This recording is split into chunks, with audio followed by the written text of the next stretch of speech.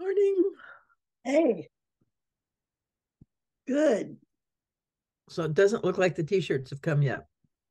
Okay, that's all right. Well, I'm just wanting to make sure that they get there. So let me know. Yeah, I will for sure. That'll be fun. Yep. Yep. Oh, you're such an initiator. I love it. I keep trying to tame myself down. I gotta stop. Well, but it's a good flow. It's a nourishing, innovative flow that I admire. No, thank you. Yeah. I'm gonna start working a little stronger on the soil piece here in town. On what? Oh, the local. Yeah, the soil rejuvenation. What's Uh, what's the well, project? Go the ahead. project is to try and get the city to institutionalize soil remediation as part of their waterwise program. Initiate what? Um, Soil remediation. Is that making soil better? Is that Yeah, making more soil? yeah, yeah, Remediation. Okay. yeah. Um, so I've got a lot of people are sort of interested, but we haven't come together to decide to do stuff. So that's the next step. And I found a wonderful program, I think, to help us track it in a public way that where people can see what's happening. Uh, it's it's called oneplanet.com, and he's got a very sophisticated um, mapping program that can be used for lots of things. So I'm hoping this will be one thing, and it will encourage the city to start to use it. We're getting a new mayor, I suspect, in January, and if that happens, we'll have a chance to really shift how the city works internally. And this tool would be really helpful because the departments could then see what people are doing and where they're connected, where they're working on the same project, but may not know it.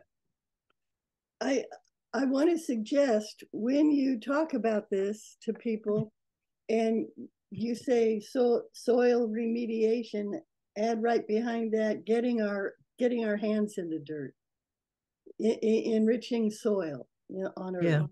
You, Well, you know, make it a two or three sentence, or two or three thought combination because soil remediation keeps us in our head. okay. Yeah, it's actually part of saving the aquifer, which is why the water saving program is a good fit. Because in order to get water back into the aquifer, it has to go down through the dirt. And it doesn't go down unless the dirt is healthy. If it's living, then it will absorb the water and keep it and hold it, and it will percolate down. If it's dead, then it just runs off and it goes back into the river. Okay, let's start at the top of the sentence. What you were saying. What's an aquifer? You don't know? No. Okay, so an aquifer is a reservoir of water that's under the ground. And this one's huge, it's thousands of miles long. Oh Um, my. So it's right. I mean, I'm aware of water underground, but I well, didn't and know it was called an aquifer. yeah, and there are a number of aquifers in our country and in other countries as well. And it's where a lot of people are getting water to the point that the earth has shifted a 34% shift because of the weight of water being removed from aquifers being put back into the ocean by people using it. And so toilets and faucets and that kind of thing drains the water from the earth and it ends up in the ocean. Yes, because we can't put things back into the aquifer. It's not available. It's under the ground. So the water has to go through the ground to get back into it. Now, sometimes, like the Spokane River takes water from the aquifer at one point and puts it back at another because of the way the river and aquifer are designed geologically. But mostly, water to go back into the aquifer has to come down through. So it's a millions of years process. This water was built up over millions of years. And the fact that we're using it now makes it really hard to replace. It makes it what? Hard to replace. Right. Because we can't put it back. So we're it's a finite resource that we're not taking care of, and we're not using responsibly and all that stuff. Is that water to stay in the ground? What help me, I mean, educate me, please. I mean, what water in the ground is an aquifer. Right. And it's a natural process and it helps keep everything in balance and right. But when people start taking water out of the ground and eventually goes to the ocean, because everything we do is exterior, you know. Right.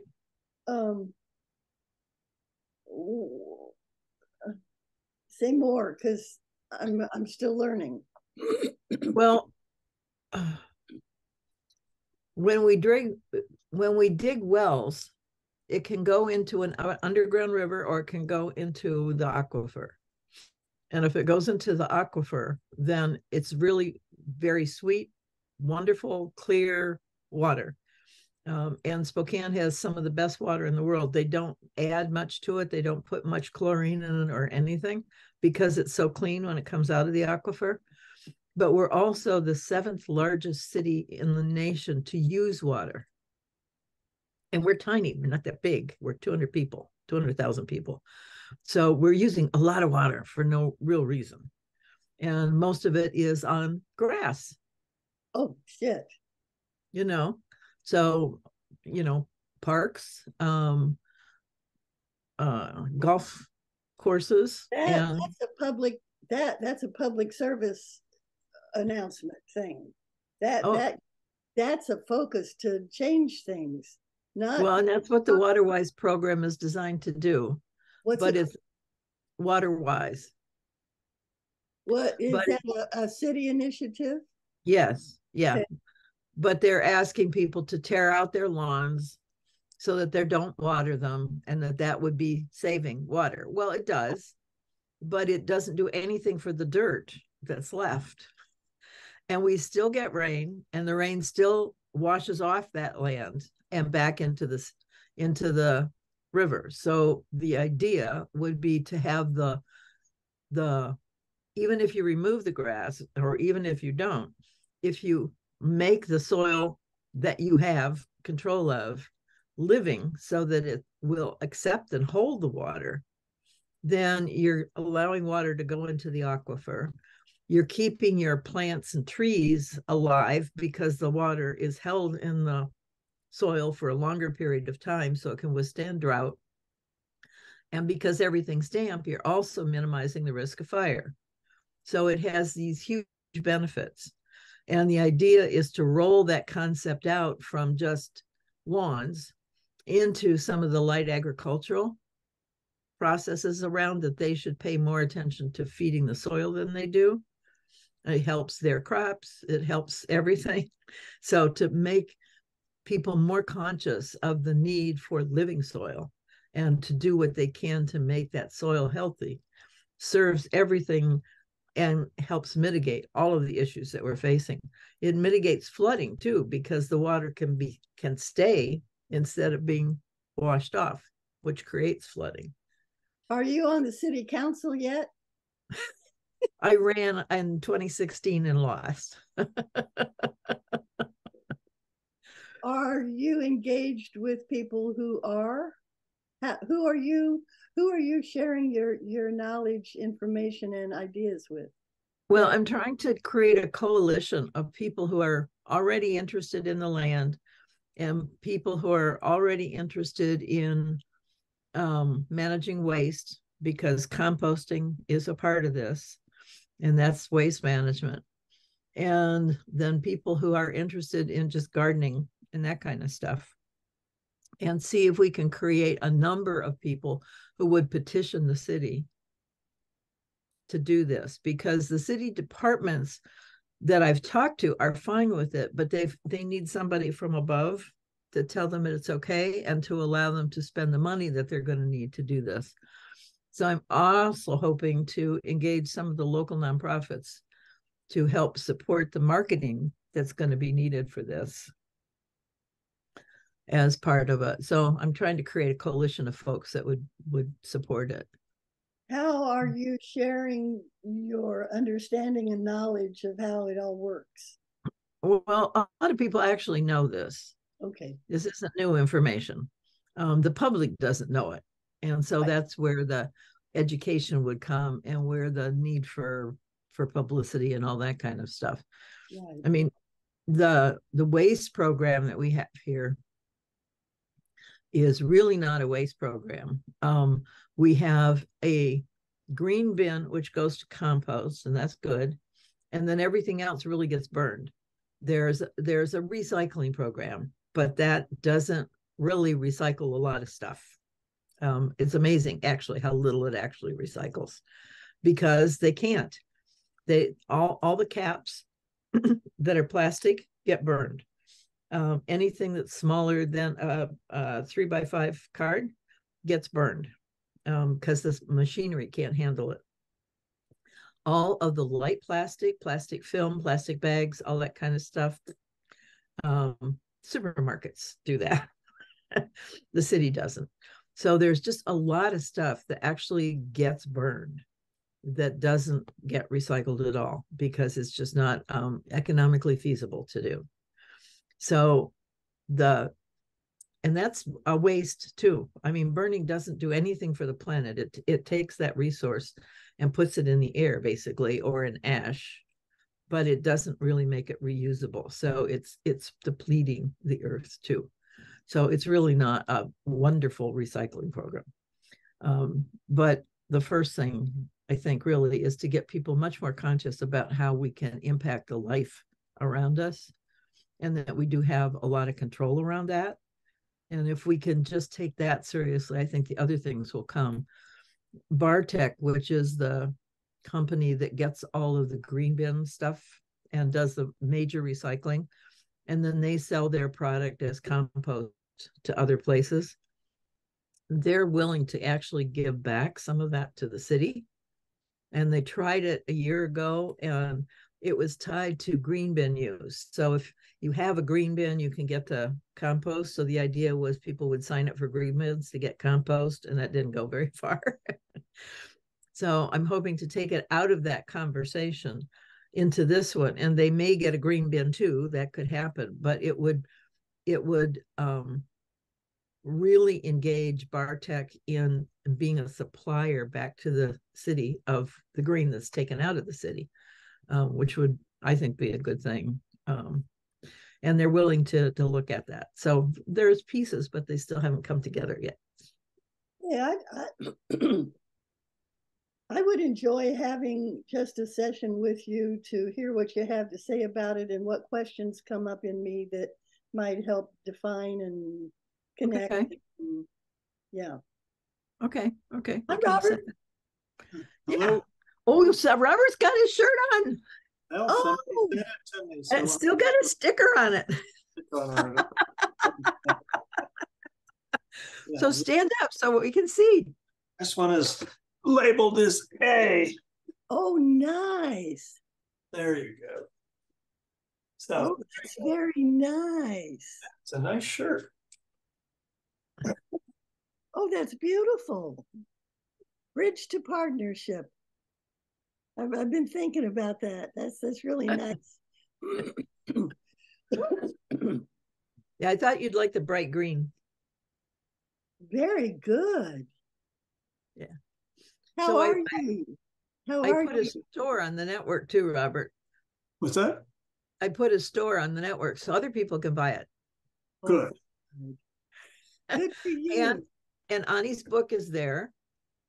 Oh, okay. So there's a link to her book. and a link to my book on Amazon. So if you've got something, any money that comes for that book is yours. oh, well, I think it will go through Amazon, so you'll get it. Right. Well, I'll Yeah. keep that Yeah. and do it back to you. Okay. Well, don't, yeah. I don't think it's going to be oodles and oodles, but you never know. Bro, it would cost you, the stamps cost more. I mean, never mind. Yeah. I've been actually selling books on Amazon, but life makes changes. And so the way it was initially set up, the bank it went to, all of that, I don't have anymore. And so Amazon's been just cheerfully keeping that money. And I haven't figured out how to redo all that stuff yet. I haven't really done it. But I did meet a person here on a committee who went, "Oh, you wrote the book I bought." It was just, whoa. That's amazing. A real person bought it, read it. Yeah. Yeah, I don't know how many I've sold. I've not really kept track of that at all. And I don't know. Yeah, I imagine it's all there if I just dig far enough, but I haven't yet. And it certainly hasn't been like tons. Okay, Robert, let's hear your check-in. How are you this morning? Well, it's very well, in fact. But I don't have anything to say about recycling. Not really connected with that here. That's quite a story, and there are people in this area telling that story. And it starts anywhere from recognition of the native populations that we stole it from, this land that we call Atlanta, and trying to educate people as to where the tribal lands were, where they overlapped, what were the important features of the landscape to these indigenous peoples. Then there's Trees Atlanta, which is going around selling, not just, I mean, they do sell trees, for people to buy and plant on their property, but they also plant all kinds of trees around the city, within the cityscape. And they're the best go-to source. Mm-hmm. There are others who talk about, the drainage basin, where do we get our water? Well, it's actually quite large. And at least presently, 40 to 60 inches of rain a year. So we actually have a lot of water right now.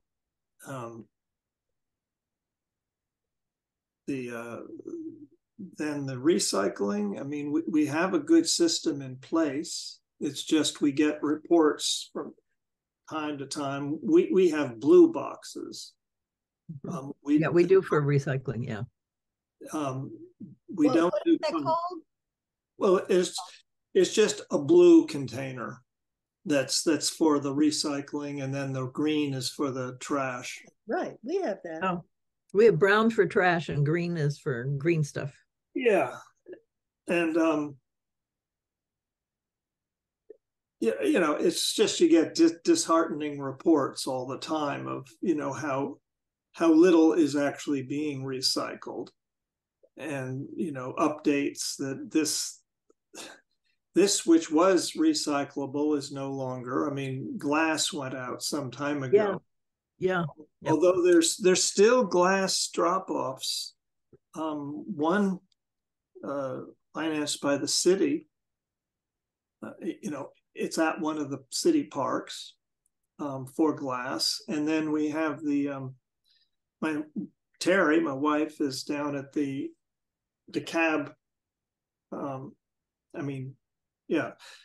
DeKalb Family Farmers Market, which is this huge enterprise that this guy began. I mean, we buy all our food there. Oh, wonderful. I mean, it's an incredible place. He has glass pickup as well. Yeah. And it does other things, but since those are done by the county, he does, that isn't huge. You know, there's a fair amount of understanding about it, but then a lot of people simply don't care. Yeah.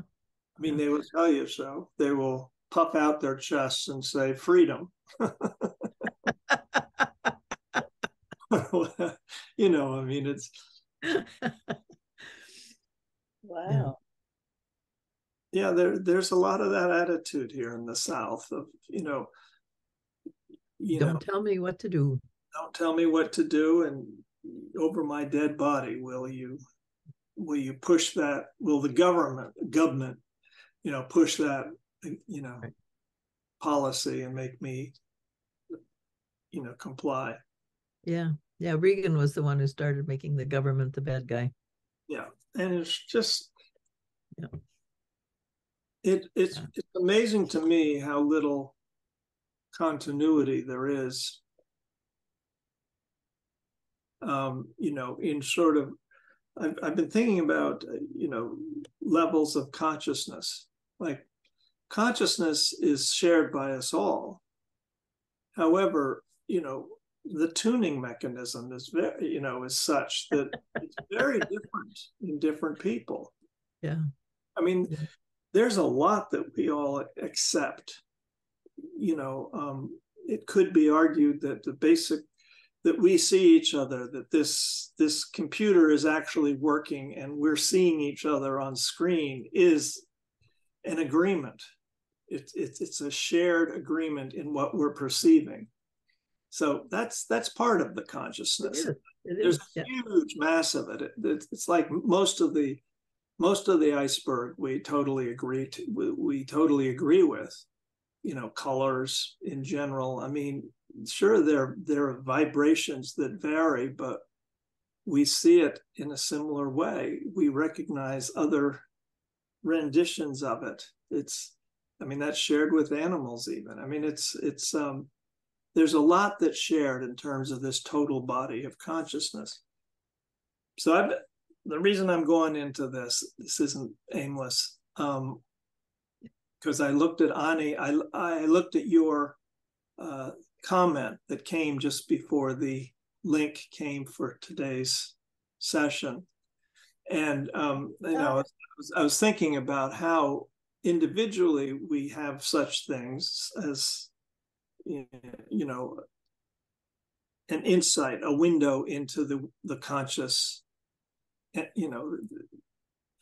but together it gets expanded. Together we add to this. We embellish, so to speak. And the reason I've been thinking about it all week is very, very powerful for me. I started reading a book that I had never read, which was Dharma Bums by Jack Kerouac. And, I used to carry On the Road around with me for quite a while. I mean, it was sort of like in my 20s, early 20s, late teens. It was sort of like a Bible. What's the book called? That was On the Road by Jack Kerouac. And then Dharma Bums, I'd always known about, but had never read. And I just read it.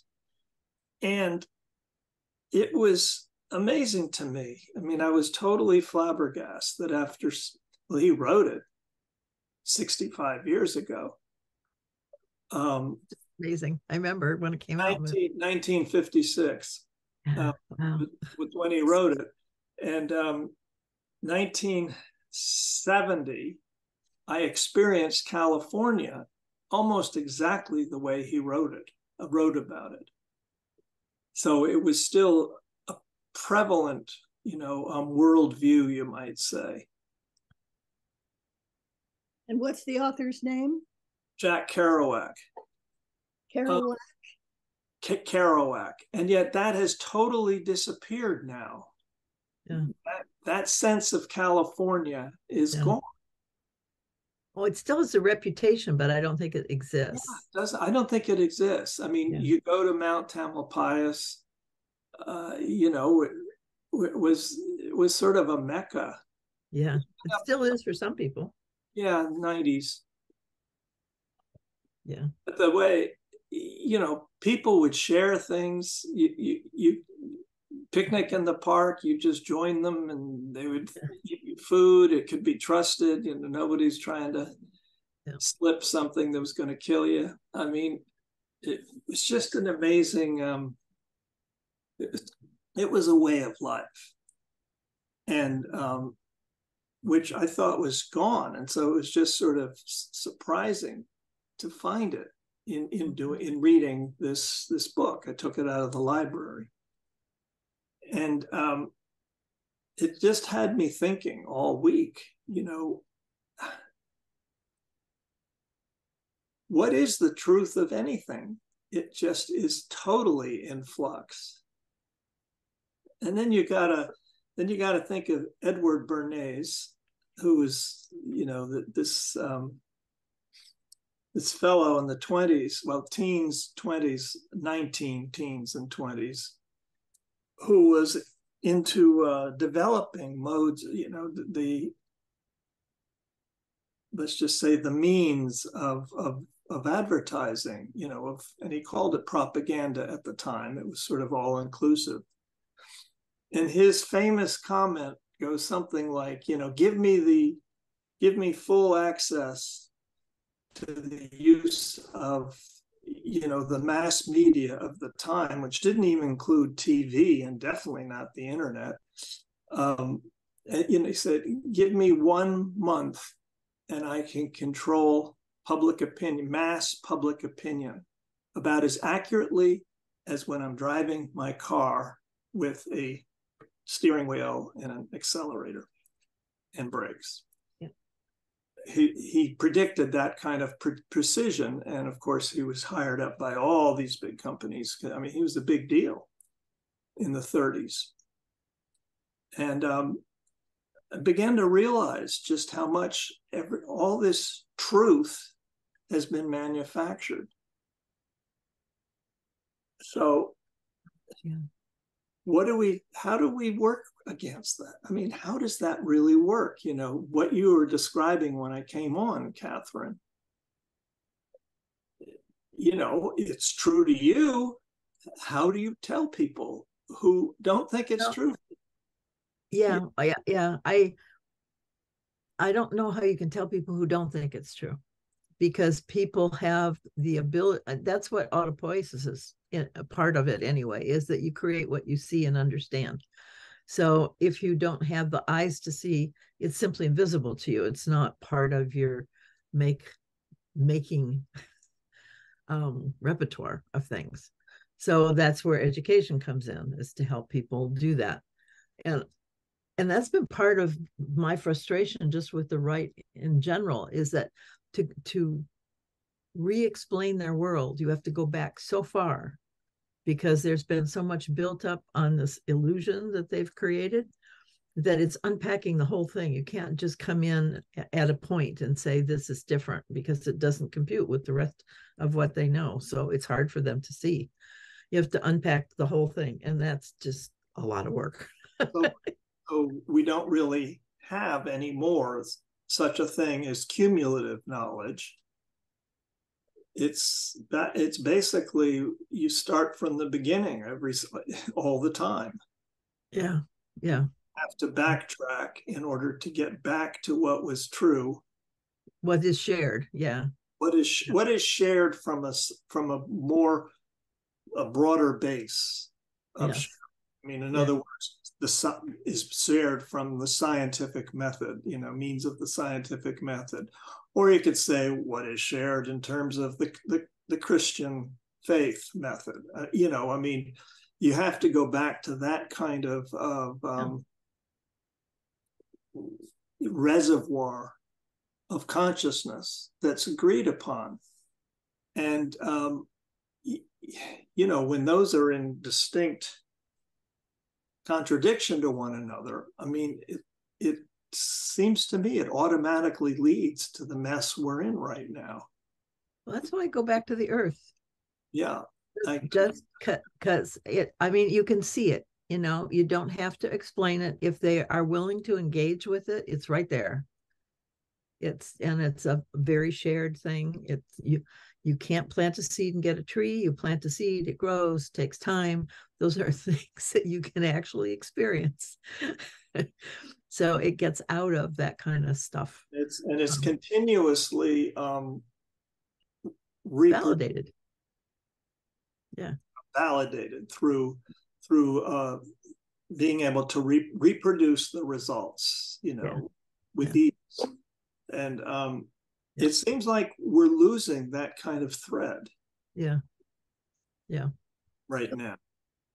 Going back to the earth is, to me, like going back to my gut, because it's my inner vibrational coherence. It's my soul. It's something,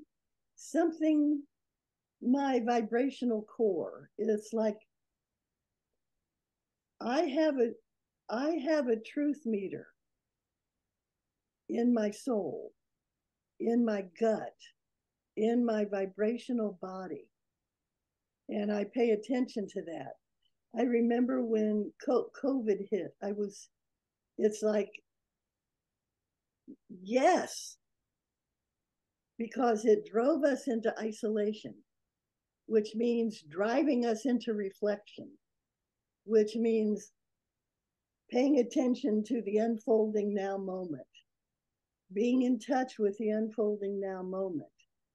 And it's only in that state of being that it's a truth meter. Yeah. We are a truth meter vibrationally.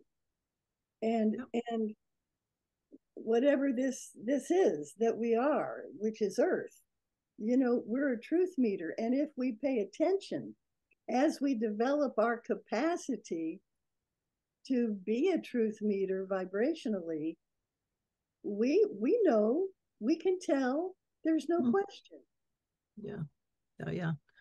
But we don't trust ourselves, and so we get caught in our minds, and then we look for validation with other minds that think the same way we do. Yeah, that's the loop that we have to change.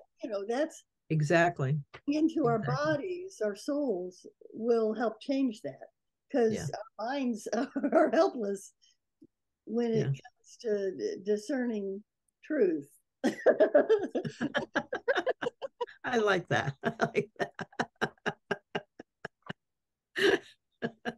Our minds are helpless in discerning truth. Yes. Yeah. Yes. Well, our mental capacity in terms of what we think of as our ability to think. Right. But there's a vast range to what our mind is. And I think certain percentage of our mind is very, very capable of discerning the truth, of picking it up. But if we're distracted, we're not paying attention to that part of our mental capacity. Yeah. I mean, to me, that's the danger, in the worst danger in terms of the cell phone craze. This it's 24-hour distraction. Yeah, it's entertainment, man. Yeah.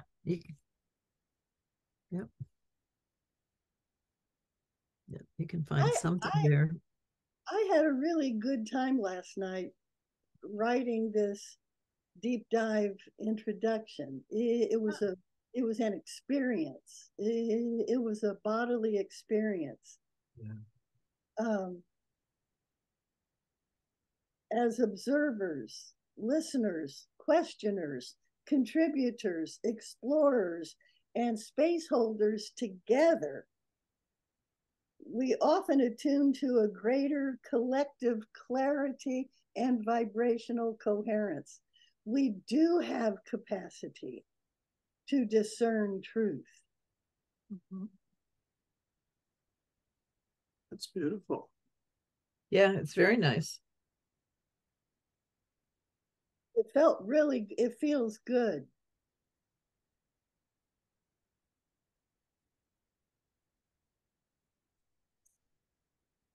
Yeah. We experience vibrational coherence. We just don't label it and bring attention to it, and we can tell. You can tell when you can. Our bodies know. Yeah. We're Earth.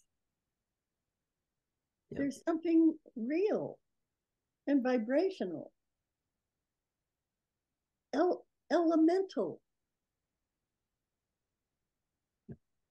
Yeah, and my cat picks it up. I mean, she'll just sit there and suddenly turn and look at me in the eyes and just sit there with like these big goggle eyes, just looking into my eyes, and will stay that way for, several minutes.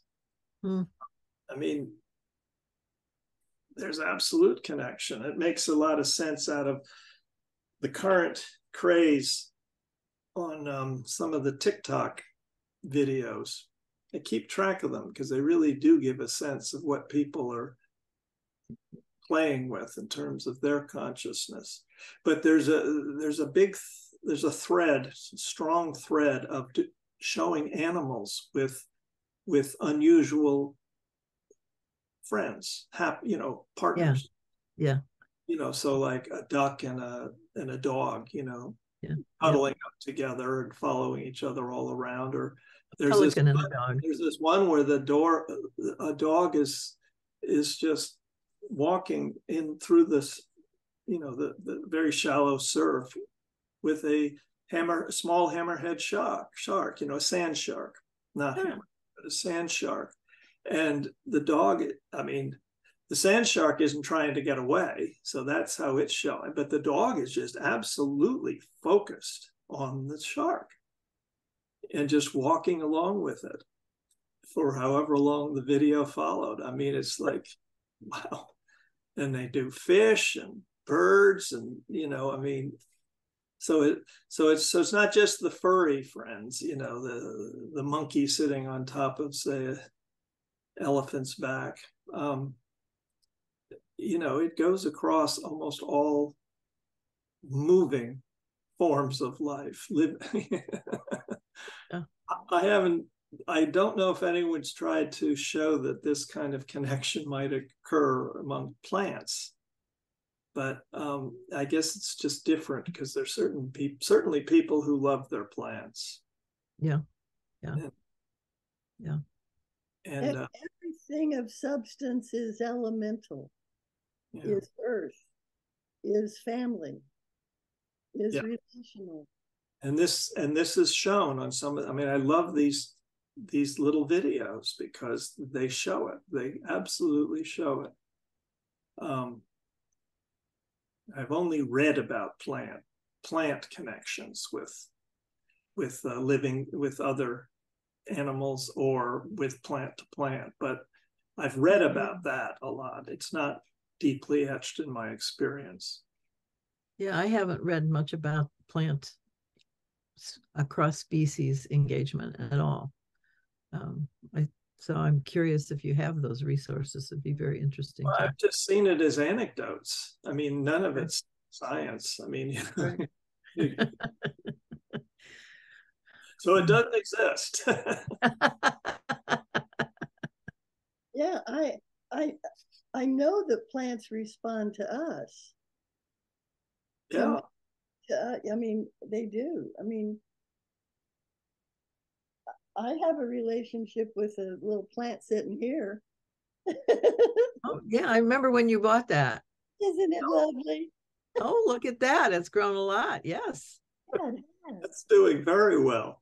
Yeah. Yeah. It must love you. It does. It takes in our vibes, Yeah. And whatever energy comes from me toward it, it picks up. Yeah. Because I love it. Yeah.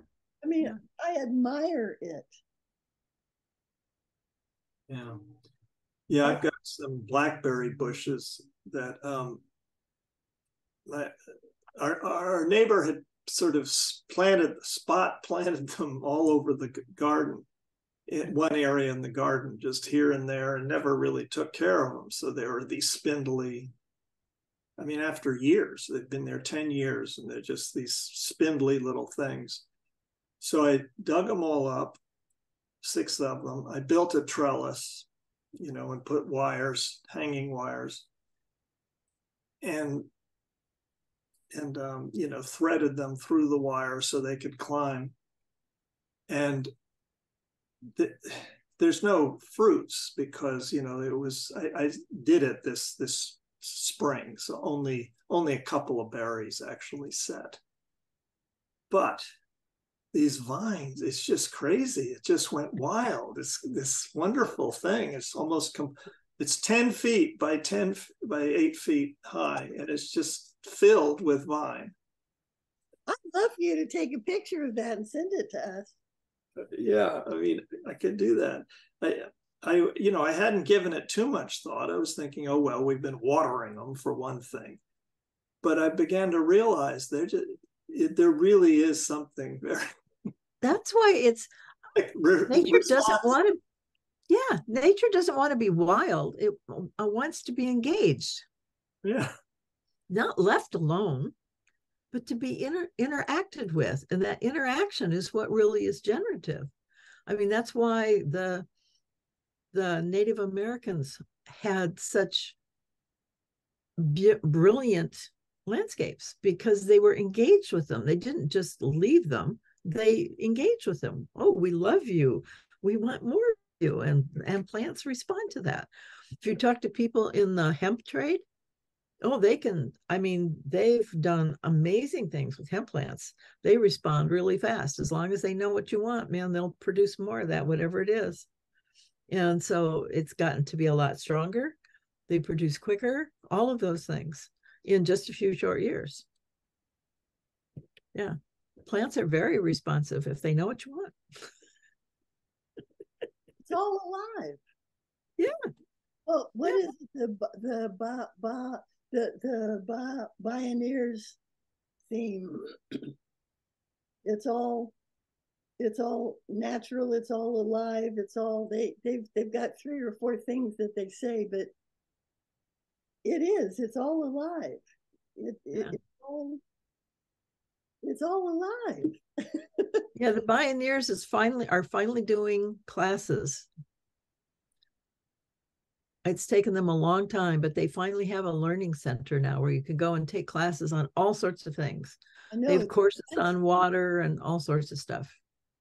I wanted to do the one on plants, and it's $170. Well, there's that. Yeah, they do charge for stuff. Yeah. Yeah. Well, you kind of gotta. Yeah, I do think they do offer some scholarships, I know, so you can apply. Yeah. Yep. Yeah. Everything is elemental. I mean, everything of substance is elemental, is earth, is vibration, the same. But it's also in relationship. So that's what I wanted to ask you, Robert, when you were talking about different levels of consciousness, how do you see relationship in that? Because I've been really noodling around right relationship and what that actually means. Well, I mean, it's one thing to say being in right relationship, but what does that consist of? Very interesting thing happened yesterday. There's this one group that we just meet, kind of like this, only just very different people. And like some of these folks are into, and I think I've mentioned this before, they're into ascended masters and, these space galactic forces fighting one another and so forth.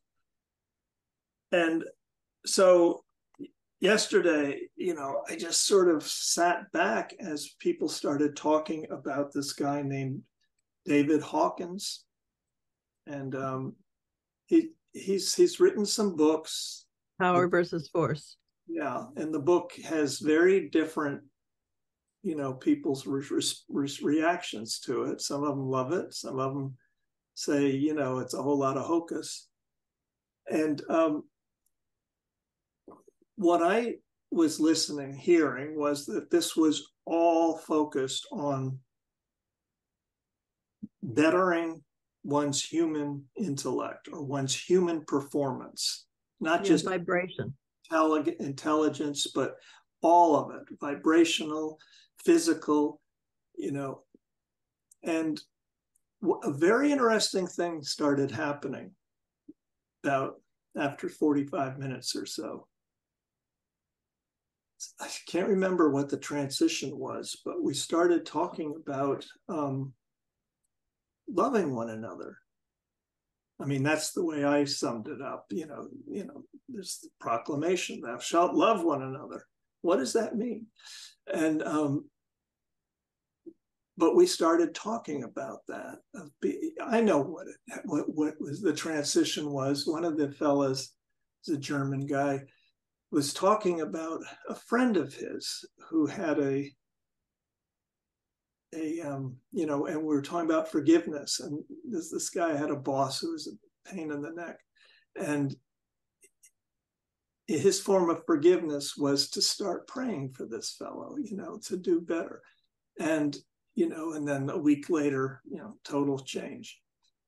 So we got off on that, and we began to realize that there isn't anything but relationship.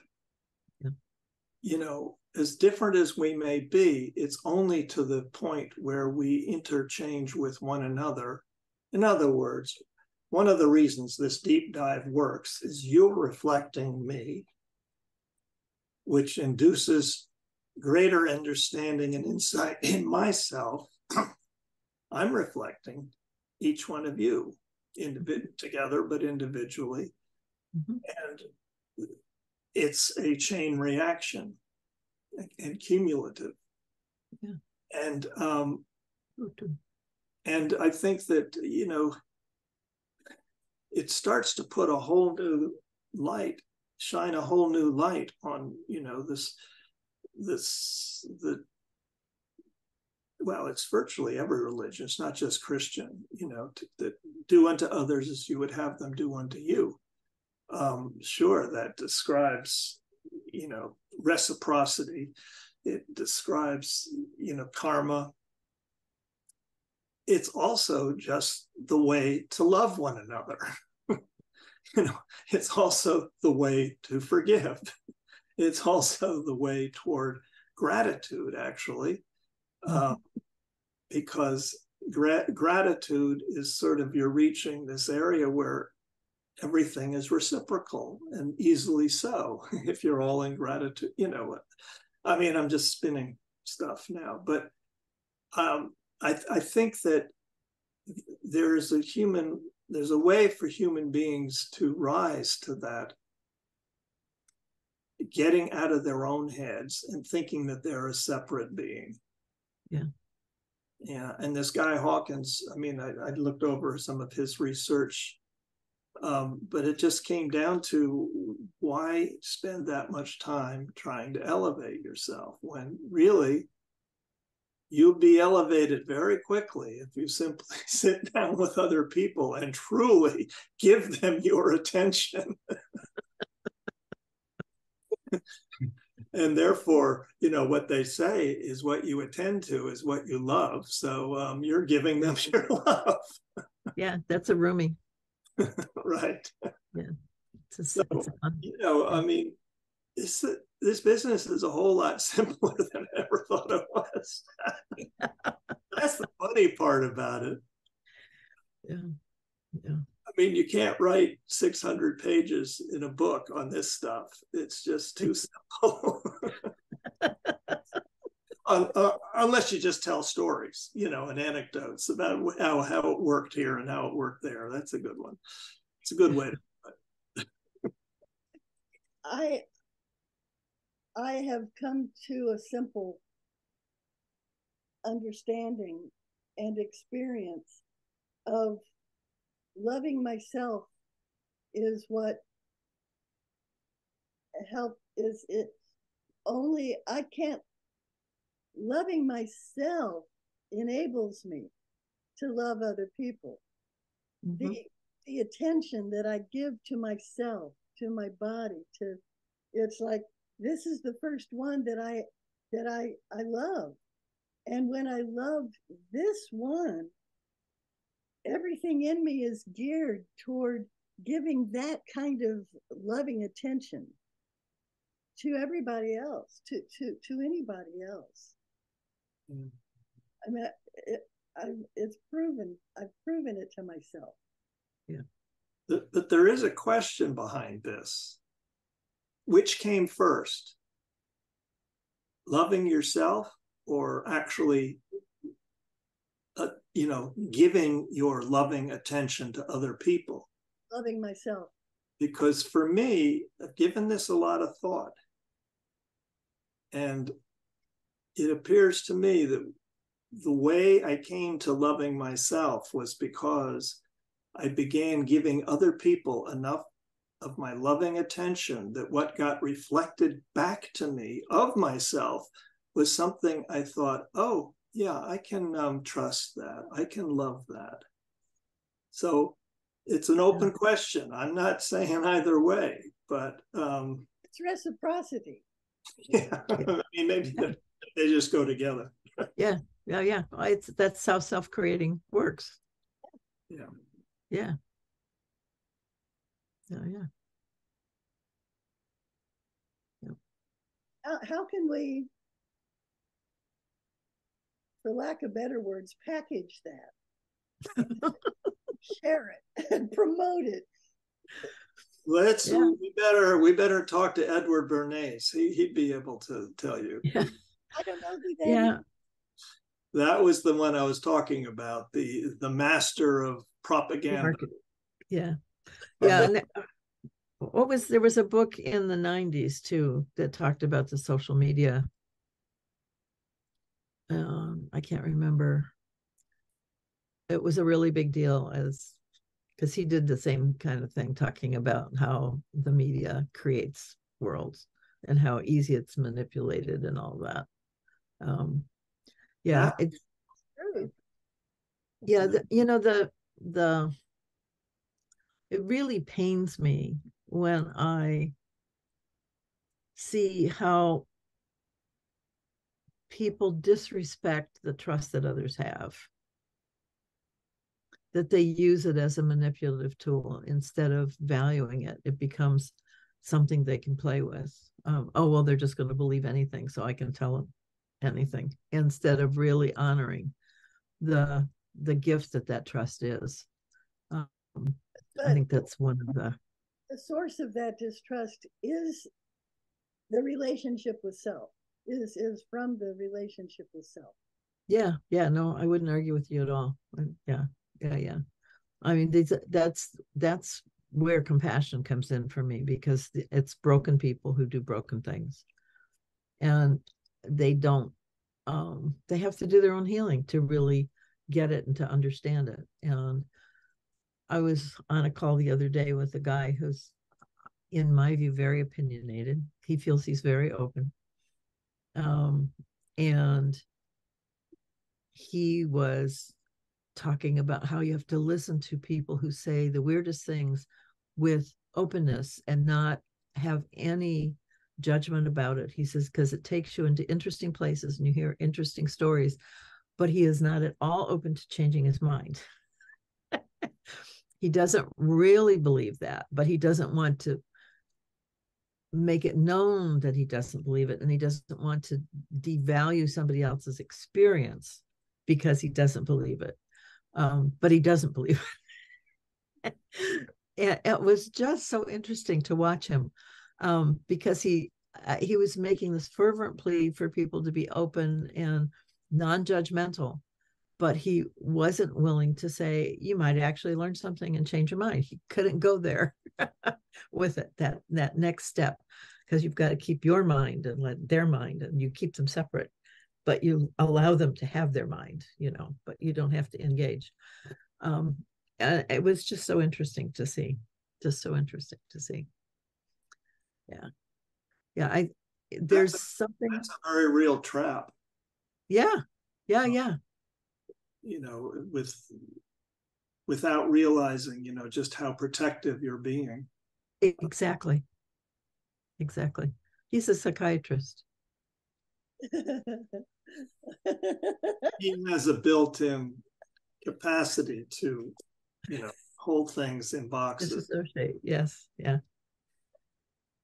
It's just so interesting because that's for me the path of the heart, is that you can feel these different things, and the trust that you have on yourself allows you to trust the truth of the other. And that means you can go there even, and that's transformative. I mean, that's what changes you, is to see somebody else's truth and recognize it for what it is, and know that it is, you know, different from yours, but if it is a truth, it can be yours too, and be able to make that shift. Yeah, it is dangerous. I mean, I had an experience with some guy. We spent the whole night. This was in Seattle. We spent the whole night talking about, you know, ghosts and projection. You know, he was talking about Carlos Castaneda. After a while, I said he could do these things, and he would project himself and so forth. Yep. And it was fascinating. And I mean, I'm gullible as could be, have been all my life. You know, what stopped it was I got home. Went back home to Eugene. And I don't know, a couple of weeks later, I got this inkling to draw you know, he's like my new best friend sort of thing, you know, to draw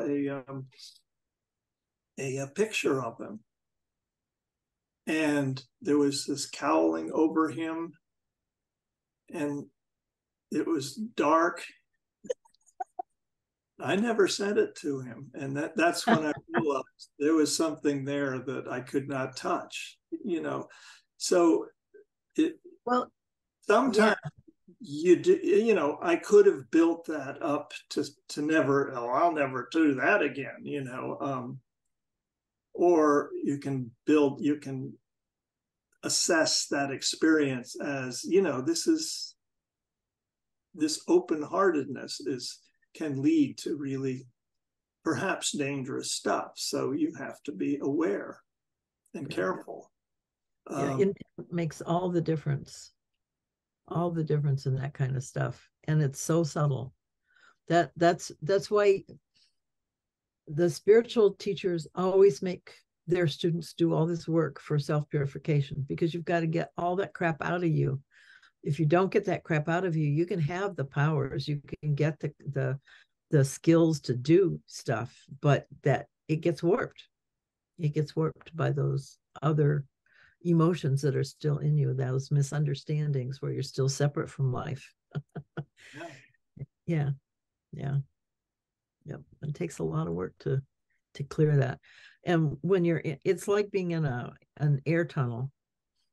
You know, if what's in there is not absolutely pristine, just a little speck of something will blow it off course really easily, because the power of the air is reflected off of that. It has to be immaculate in order to be able to stay on course in an air tunnel.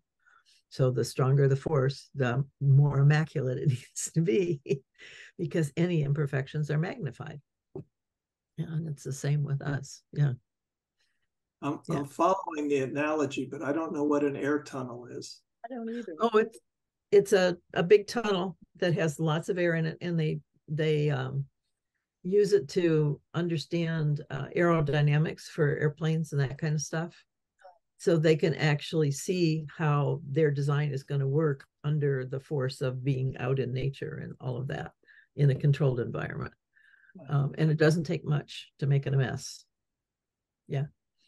So you have to be really pristine. And it's exactly the same, because those are the forces we're working with. I mean, as you get closer to life, the forces are tremendous.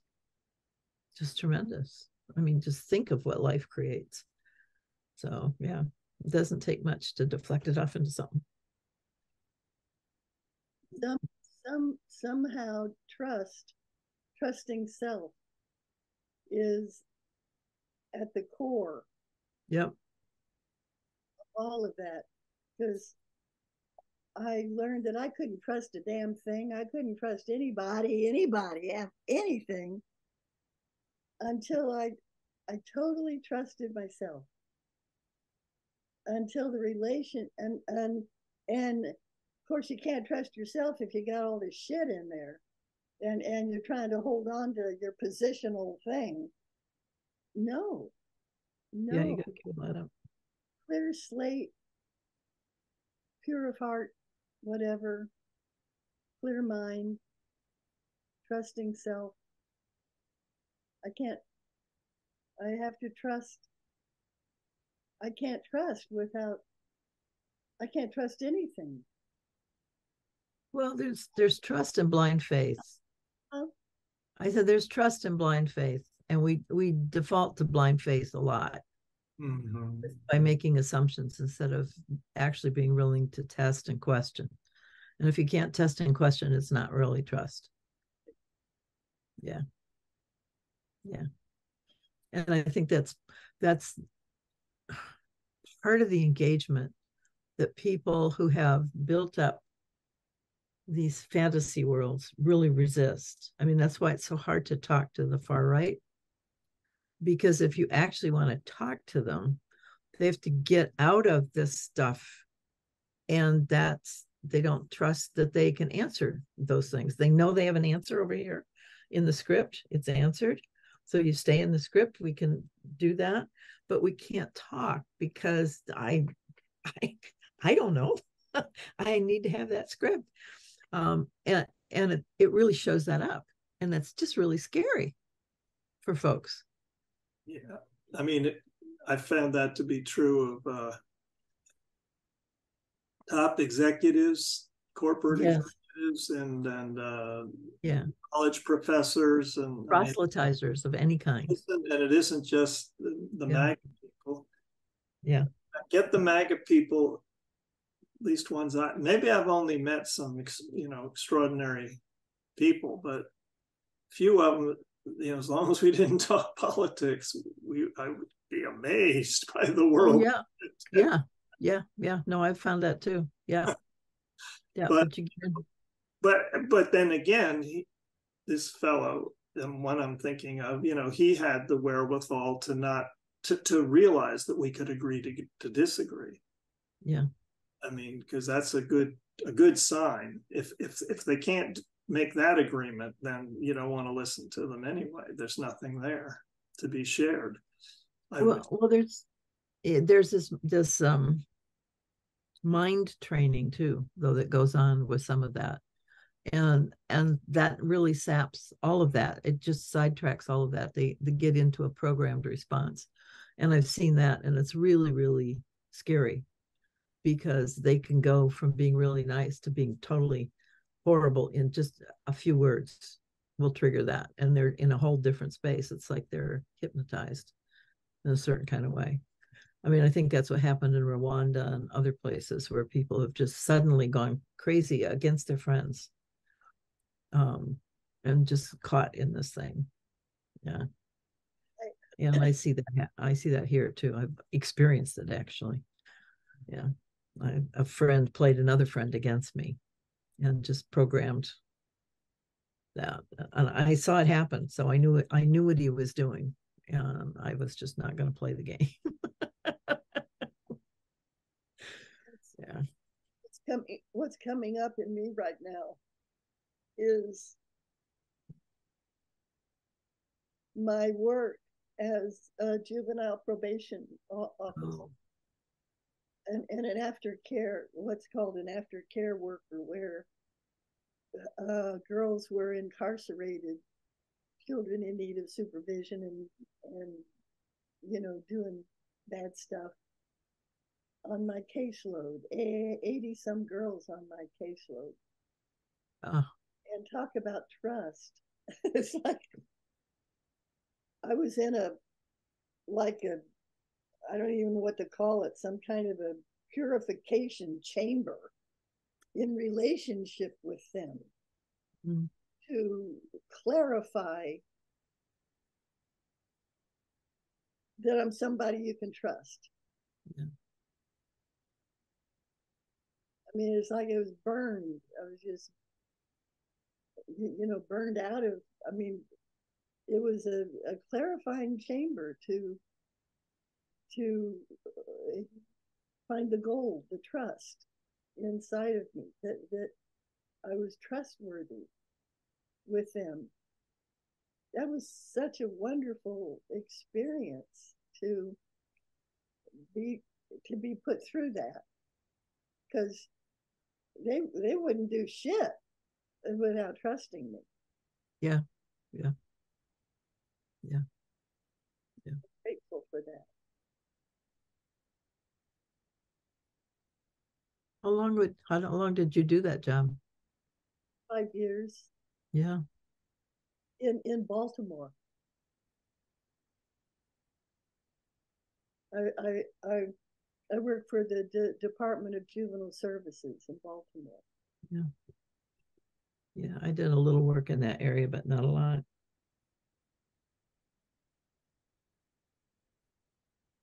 It was so dynamic.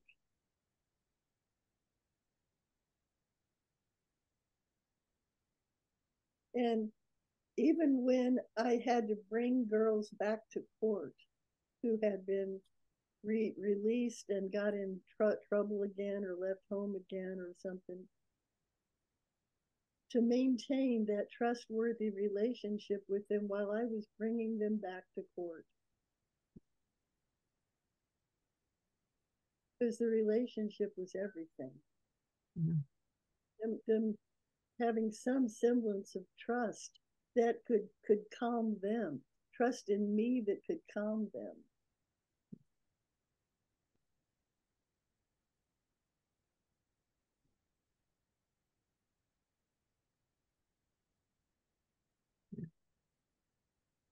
Good to be able to share like this. Well, my wife just returned from the shopping trip. I think I better go help her unload. Oh, yeah. Okay, Right. say hi to Terry for us. I think we're talking, we're demonstrating, what it takes to what should I say, create an open-hearted response to other people is what actually creates that ability to connect. Yeah, to be trusted and to trust. Be trustworthy. Yeah. Okay, I will. See you soon. Okay. I'll take this off though. I don't want to get it filthy. Bye-bye. Yours should be coming soon, honey. Good. Yeah, I mean, if Robert's got his, they were mailed at the same time, so yours should come today or tomorrow. Yeah, I mean, it's interesting because Georgia is farther away. Yeah, it doesn't matter. Yeah, Santa Barbara has a little bit of a buffer around it. Yeah, I'm just thinking post office. I know. See you later. No, Beautiful. no, it's so nice to hear about your work, though. Yeah, Good to share it. Yeah, yeah, it's an intense place to be. Yeah. Yeah. Janice Sawyer was first incarcerated when she was 8. I mean, they had to lock her up. They had to put her in, I don't know, and Rhonda Conway. It was just wonderful to be the point person in somebody's life that, I mean, to a girl in trouble, to be the point person. Even though I was a court worker, I represented the court, but I didn't. I didn't represent it.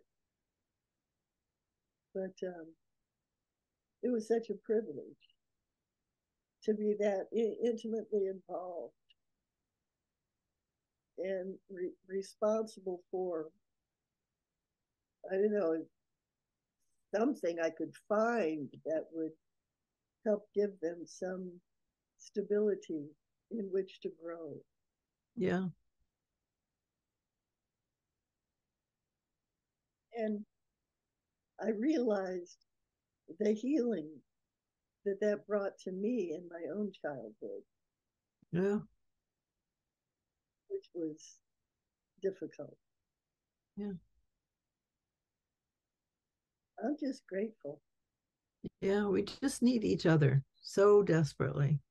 It makes such a difference when you connect with someone and know that somebody cares. It makes such a difference. It does. Yeah. Yeah.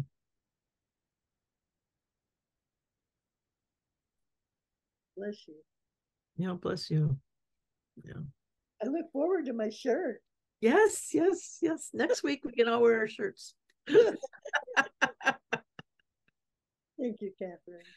You're welcome. Thank you. Thank you for all your help. Sure. Okay. Yeah, it's been fun hearing your comments on the web too. Oh, we didn't really talk about that, but on the introduction thing, but I like what you've done. So we'll noodle on that more. So Do with it whatever you want. yeah. Yeah. Yeah. Okay. Okay. Okay.